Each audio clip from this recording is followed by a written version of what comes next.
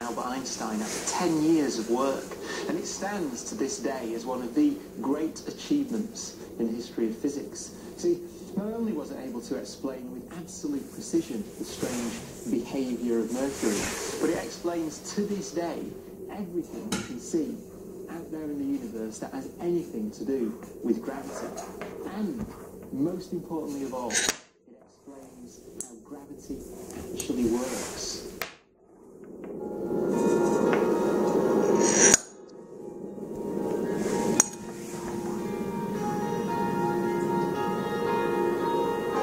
Gravity is the effect that the stars, planets and galaxies have on the very space that surrounds them. According to Einstein, space is not just an empty stage, it's a fabric called space-time. This fabric can be warped, bent and curved by the enormous mass of the planets, stars and galaxies.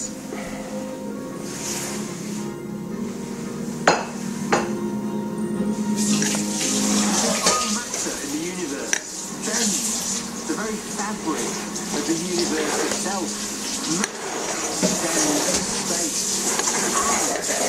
These mountains bend space, but by the tiniest of amounts. But when you get onto the scale of planets and stars and galaxies, then they bend and curve the fabric of the universe by a very large amount indeed.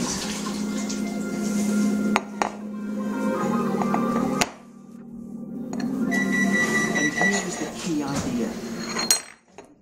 Moves in straight lines over the curved landscape of space-time. So what we see as a planet's orbit is simply the planet into the curved space created by the huge mass of a star. This is able to explain Mercury's erratic orbit. Because of the planet's proximity to our Sun, the effects of the curvature of space-time matter far more for Mercury than for any other planet in the solar system.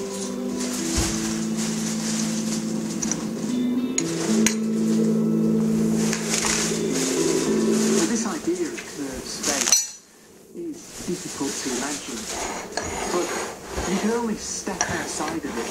We can only walk towards space-time and look down at it. This is what our universe would look like.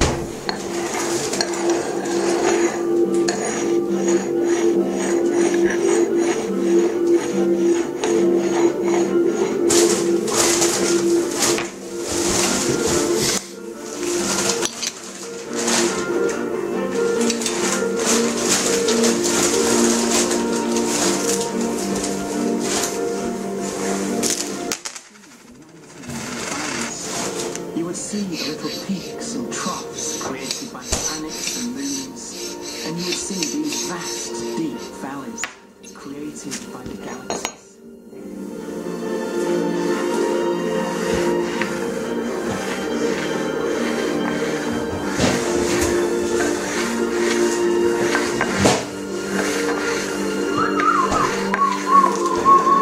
I need room here. Look at this.